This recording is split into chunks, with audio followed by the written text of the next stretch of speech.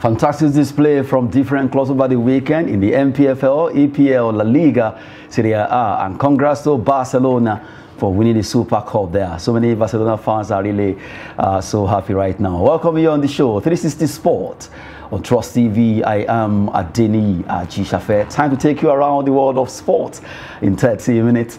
Let's look at those activities that happened during the weekend, especially focusing on Nigerian football. Starting from the NPFL, 4 away wins, and you have 2, in fact, fantastic play from all the NPFL players that really did well play in the NPFL match day 1, although we just have to appreciate the fact that all the teams fought hard to play in that particular game. Well, right now, NPFL match day 1, Rangers, Plateau United, Wikki gets shocker at home. Well, a tough one there, really. Plateau United, it was a 3-3 goal thriller, 6 goals scored there. Wikki, Rangers, all of them getting defeated. Well, from now, let's look at the way the result is actually standing. Looking at how it happened in Group A. Kwara United 0-0 against Gombe United. You have Plateau United playing a 6-goal thriller, 3-3 against Shooting Star. Shooting Star drawing the first blood. Remo Stars 2-0 against El Kanemi Warriors. They did well over there in Ikene. You have Nasarawa United losing at home against Eyimba 2-1. Aqua United 0. You have Bende Insurance 2, and you transfer that to Group B. Well, from the way it is in Group B, you look at the result in Group B quickly. You have Rangers International. They were defeated at home by Abia Warriors. What a shocker there, 2-0. And you have Bayelsa United playing 1-1 against Dakada. Doma United 1. Sunshine South of Akure 1. Rivers United defeated Lobby Stars at Adoki Amasia Market Stadium in Port Harcourt 2-1. Wikki Torres for Bauchi also receiving a shocker at home from the team from Niger State, Niger Tornadoes, whose Tornadoes were so hot. Wikki Torres could not hold it down. Good one for all the teams that actually won. You saw 2 home, at least draws there. You have, from the way it is, 4 away wins. Good one for all those teams that actually won. And right now, briefly, let's just swing to the tables as he actually went, at least as he's standing right now. Bende Insurance in Group A. They are top of the group after they defeated Aqua United in the first game of the season. Remo Stars are second. They have the same point and also +2. Eyimba, now they stand tall there with 3 points, a +1. Shooting Stars, Plateau United, Kwara. You have Gombe, Nasarawa, Aqua United, and El Kanemi Warriors in that pecking order. Talking about that's Group A. In Group B, let's look at it also. Even though match day 1, you have Abia Warriors who defeated Rangers International. Shockingly, it was a good one for them. +2 in goal difference. You have points where they have 3 points there. Niger Tornadoes, they have 3 points, +2. Rivers United, they have 3 points with a +1. Bayelsa United, Sunshine Stars, Dakada, Doma United, Lobby Stars. Well, from there, Rangers International, and you have Wikki Torres of Bauchi there having no point at all. We're talking about all the activities that happened during the week. Talking about NPFL match day 1. Right now, we'll be waiting to link up with Eche Amos, the media officers forum chairman, and also the chairman, the Nasarawa United media officer, who will be joining us to talk about what happened in Jos at New Jos Stadium. While we're waiting for Eche to link us, we'll be at least having the studio Yusuf Akogu. Good to be here again. Yes, at least I hope it's not Chelsea win that's making you to call. Okay, there. You saw they're rolling out all the NPFL matches. The one that actually shocking ones for Rangers losing to Abia Warriors, though it's Oriental Derby. You have Remo Stars winning their game 2-0 against El Kanemi Warriors. You also have Eyimba defeating Nasarawa United 2-1 at New Jos Stadium in Jos. Aqua United also, they are the first one actually lost at home. Yeah. Bende Insurance doing well against them 2-0. Niger Tornadoes also defeating Wikki Torres over there in Bauchi 2-0. Yes, absolutely. It's a good week for NPFL. I think what we were used to before was in almost all NPFL games, the home teams always win. But we're actually seeing at least in this week 1, we're seeing about 4 wins. I beg your pardon. In the opening day of the league, so I think it's a very good one for the team, and I think it's a long season. It's just the week 1, so it's too early to say. I think quite a whole lot is going to happen going forward. Well, I love the fact that finally the game started. Absolutely. Because when you look at NPFL, a lot of people were like doubting that they were doubtful that maybe it won't happen. But by the time Aqua United played against Insurance, okay, we saw that, okay, maybe that was the first match. Let's see the remaining 9. And truly, it started yesterday. Yes, I think we need to actually... Or Saturday, rather. Absolutely. I think we need to actually do quite a whole lot in terms of organization and management of NPFL. Because we have to be consistent. You understand? We have to be consistent. Like the EPL, when EPL ends in May, June, you know that it's going to start by August, September. So the same thing with La Liga, Serie A, the French League One, and all of that. I think that is what I think we should learn from. Since this is the kind of the pattern or the kind of arrangement that we are having in our league, then we need to learn so that we can actually maintain that consistency. It's not a situation whereby the league will start January this year, by next other year it's starting by December, or it's starting November or October and all of that. I think that is not the best way to manage a league. I think we've been having this experience for a very long time. Well, thank God, thankfully it has started. That we hope that they will learn actually from this, and then probably trying to see how they can get the organization better going forward. Oh, good one there. Coming from Yusufa Kogu, talking about the NPFL match day 1, the Abridged League that we've been waiting for. Finally, it has just begun there. Good one for all the home wins and all the away wins. Right now, it seems NPFL this season was going to be a different ball game because we saw 4 home wins. Yeah, 4 away wins for some teams. Yes, absolutely. I think it's a very good one. We saw Inyimba doing got in a fantastic result. So nobody is surprised anyway, winning in Lafia. So it's a very good one for them. You also see Bendel Insurance beating they're beating Aqua United. Aqua United, they have done so well. I think they are the defending champion of the NPFL. And now you're now seeing Bendel Insurance. You know them in those days. They were one of the strong force to reckon with. But you see them doing so well this season. So we hope that they will actually maintain this, keep this momentum. We also hope that the officials will not come in and then spoil the league at the end of the day. We're not in a situation whereby match officials will always want the home team to win. We hope that will not happen again, given what we have seen in this opening day. We also see Abia Warriors shocking Enugu Rangers, one of the powerhouse in the Nigerian Football League. So maybe because they play in Oka.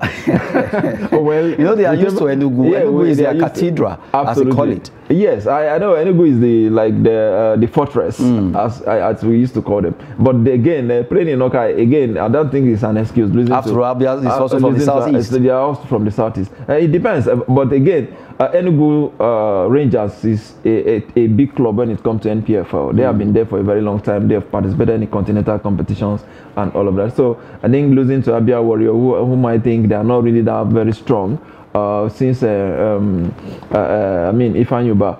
Until it was when Ifan Yuba came in that they became so strong, but I don't think Enugu Rangers has any excuse. Good one there. We've been talking about the NPFL, and Yusuf Akugu have been giving us some analysis there. Well, while we join Eche Amos, are you there? Yeah, I'm here. Good morning. Good one. We have Eche Amos with us, at least joining us from Jos concerning that game. You are the chairman, Media Officers Forum, and also Media Officer Nasarawa United. That game against Enyimba, what happened? Well, it was a tricky game altogether. A game that was completely dominated by my side, that is Nasarawa United.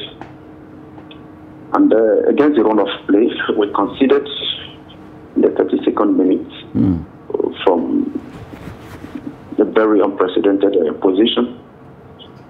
The goalkeeper was caught napping, and shortly after that, I think about 5 minutes after that, they registered their second goal from a set piece. The same way, the goalkeeper caught napping. It was his debut appearance for Nasarawa United. He joined us during the break or the preseason. And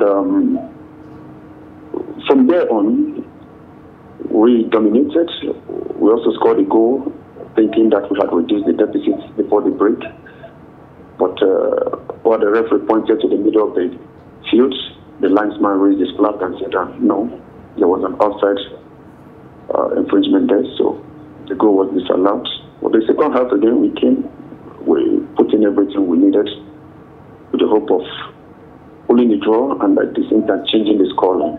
We were only able to score a consolation. And, all efforts proved abortive, and that was how it ended. It was a painful result because we never wanted it to be that way from the beginning of the season for us.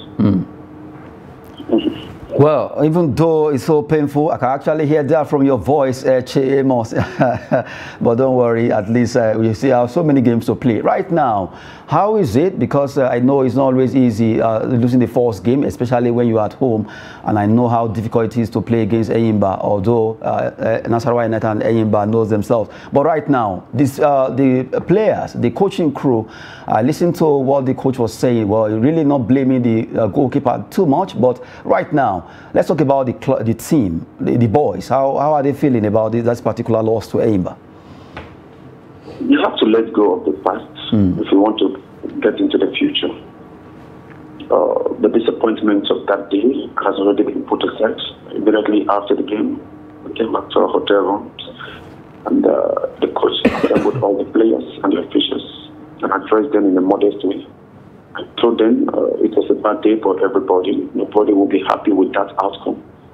But we just have to let go and set our focus on the next part, which is again against Academy Warriors of Midweek on Thursday. It was supposed to be during the midweek, but because of the stress for Academy Warriors, they will still be on their way, and there is no way they will get to Midweek before Wednesday. They needed to rest, and we also need to rest. We've had about 2 days break, and we should be setting our feet on the road any moment from now. Good one there on the last leg of it. Let's look at, you'll be playing against El Kanemi. That should be in Maiduguri now. According to what you just said, now you'll be entering the road, try to move. What are you looking at against El Kanemi? Yeah, the post-match reaction and the mentality in the team is always this. If a team can come and beat us, we can equally beat them away from home. We can equally pick points away from home. 2 seasons ago, we won 3 matches away from home at very difficult terrains. Warriors, Heartland of Owerri, Wikki Tourist. Last season, we picked maximum points against MFN. It was a difficult season for us, a season of transition. But this time around, the first match day, we witnessed 4 away wins, 2 home wins, and 4 draws. I think this is excellent. It boils down to what we call excellent officiating and how there is some kind of stabilization gradually we're experiencing in the league. Teams now have confidence to pick points anyway. So we have this big expectation that we will go to Maiduguri and get the maximum points as well. Good one there, even though I wanted to start with you, but this one you just mentioned, looking at the fact that you mentioned officiating is getting better. The first match and matches, and you saw a lot of issues that we normally see before is now begins to ease away. What do you think? It seems the IMC style is working.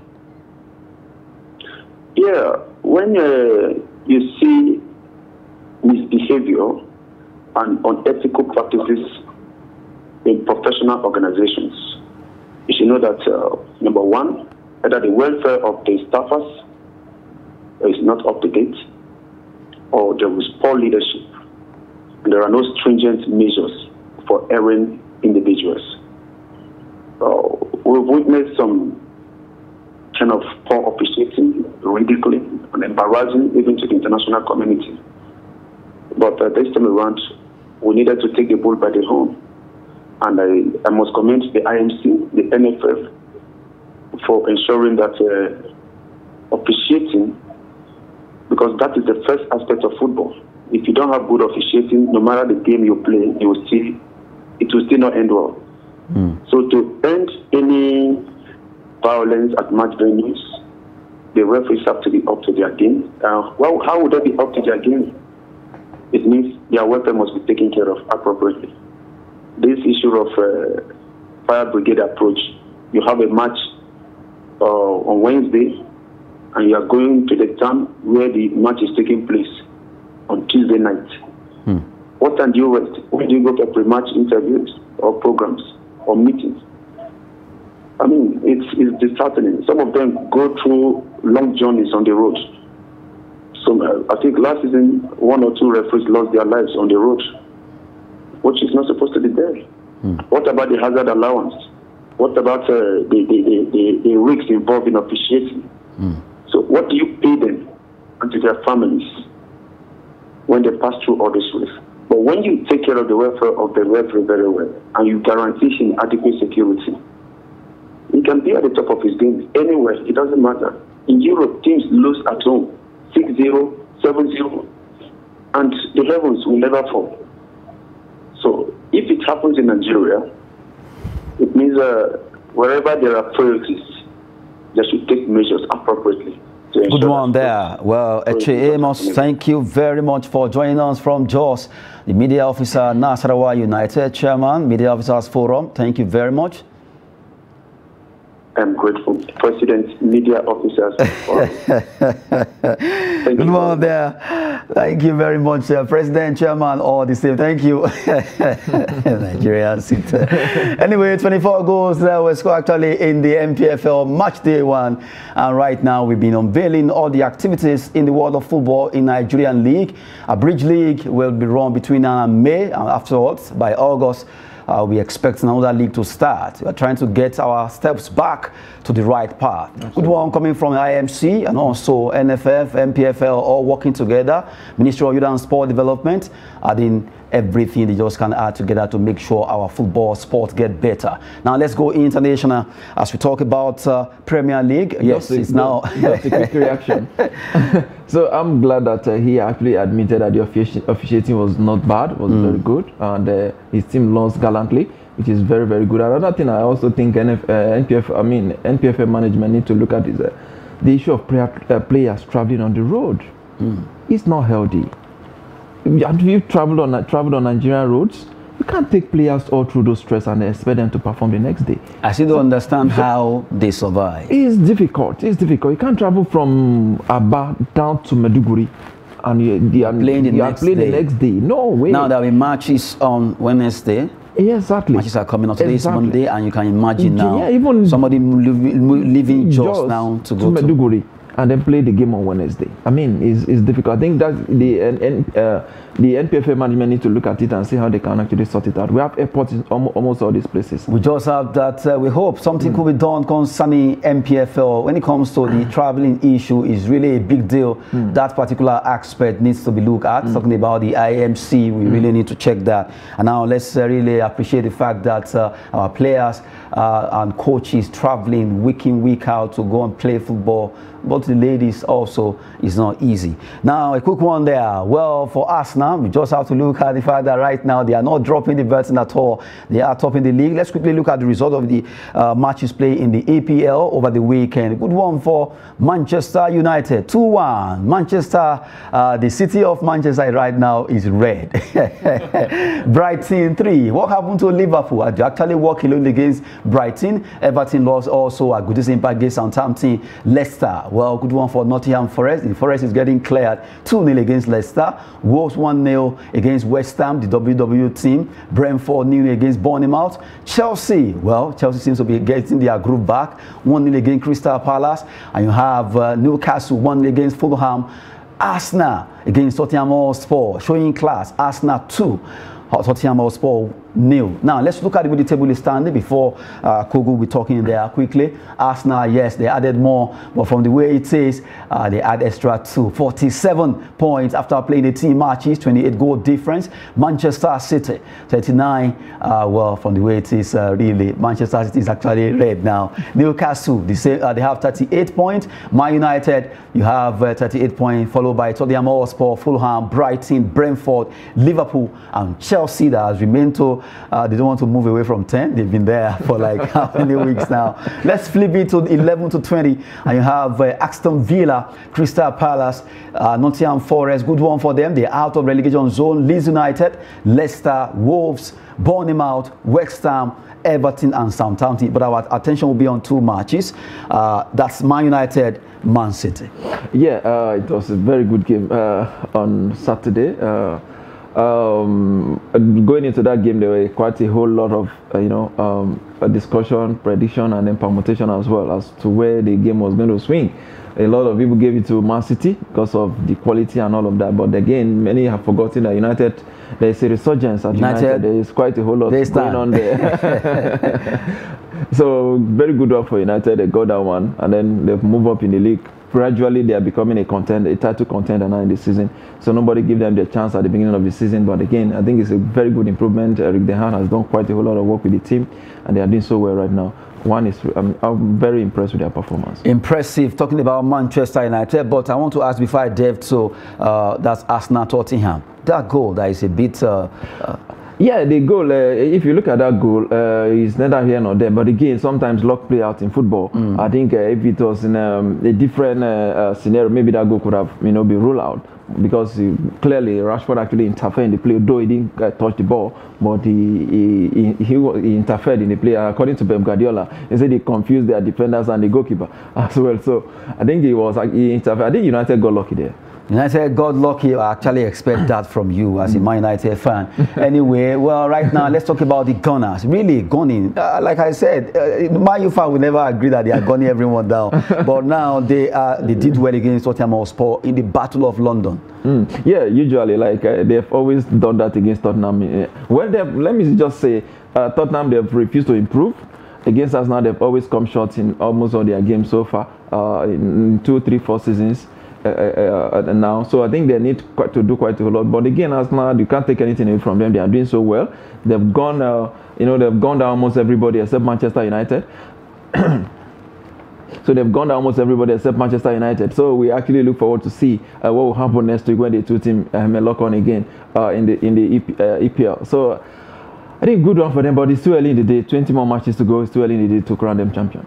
It's not even 20, but although for Arsenal, but right now they are in match day 20 because Fulham they've played their 28th match. But again, if you look at the top four, yes. Look at the top 4 teams right now. They have 20 more matches to go. Yes, of course, because they need to add it. With the exception of Newcastle United. Well, good one for Arsenal right now. Really doing well in the EPL there. No one saw that coming. They really determined that they will hang on at the top of the table. Manchester City defeated by Manchester United. They are the battle of the teams. Well, good one for Arsenal. Good one for Man United and all the teams that actually did well. Well, for Brighton against Liverpool, 3-0 against Liverpool. What happened to the Red Cups, as they call them? Let's swing up to quickly switch straight to La Liga, Spanish La Liga. Matches were also played. As we quickly look at the results, 2-1 coming from Girona against Sevilla, Osasuna against Mallorca 1-0. Sociedad defeated Atletico Bilbao 3-1. And you look at Getafe losing against Espanyol. If you flip that, so the way the table is standing, despite the fact that the big boys didn't play, they were fighting at the Supercopa. Barcelona are still topping. They have 41-38 for Real Madrid. Real Sociedad, yes, they are there standing third. Atletico Madrid are standing fourth, 28 points alongside Villarreal, Real Betis, Osasuna, and you have Atletico Bilbao, Rayo Vallecano, Mallorca in that pecking order. So 11 to 20, let's look at the way the table is. Girona, Valencia, Almeria, Espanyol, down to Elche.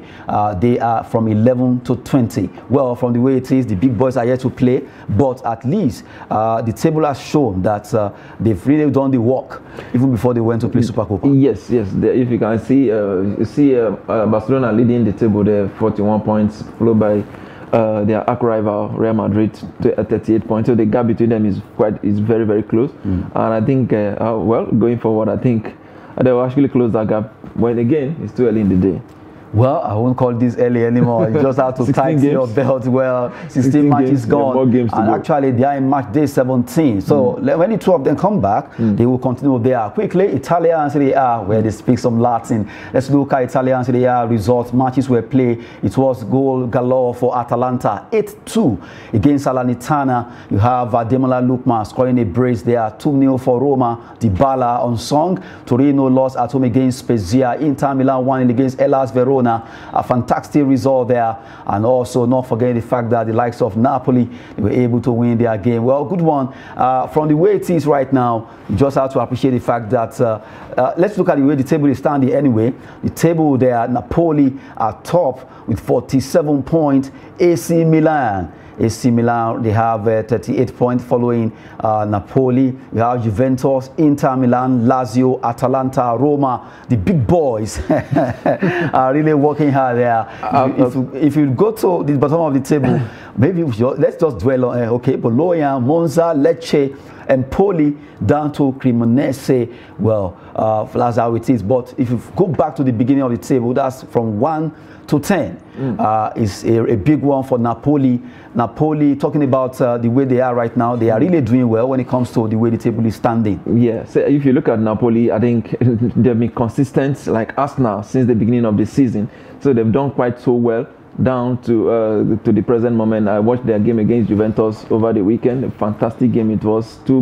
A brace there from our own Vitor Osimhen, a fantastic player he's been for Napoli since he joined them. So I think it's going to be difficult for anybody to write Napoli off this season. I mean, they've done quite a whole lot of work and they're still doing it. So they're a fantastic team they are. I think they'll win the league. This is, like I said at the beginning of the season, this is may likely be the season for the underdogs. You just have to appreciate that. Seriously, yeah. Napoli seems they are ready to run away with this time. Yes, yes. They are currently 9 points, ahead. 18 matches, just 20 more matches. Yeah, absolutely, 20 more matches to go. And if they continue the way they are going, I think they will end up winning the league for the first time in a very long time to come. And this will be credit to our own Victor Osimhen. Osimhen, Ademola Lookman, all of them doing well there. Good one for Nigerian players. Top scorer in the Serie A. Yes, and also I love the fact that Ademola Lookman too is not giving up. Atalanta, yes, fantastic player. Good one there for Nigerian players. Although we'll be talking about that much more in our subsequent edition. But right now, let's talk about the one that happened over there in Spain, Super Copa, as they call it in Spanish. We call it Super Cup in English. Good one for Barcelona. 1, 2, 3. They defeated the Real Madrid, and Real Madrid were able to pull one back. Let me say it quietly. Of course, it was like a consolation by Benzema in the 93 minutes of the game. So I think a good one for Barcelona. First trophy for Xavi. It's a good one for. It's a motivation for them. I think this will give them more momentum now to go ahead and win the La Liga. A good one for Barcelona, winning the Super Copa there. Now they will be at least being spontaneous enough to see if they can continue to win in La Liga, also winning their first trophy under Xavi there. Well, a good one for NPFL also. Finally, it has begun. Well, Akogu Yusuf, thank you very much. Always a pleasure to be here. And also to Eche Amos, who join us from Jos. We appreciate you there. I am Adeniyi Ajishafe. Thanks for watching.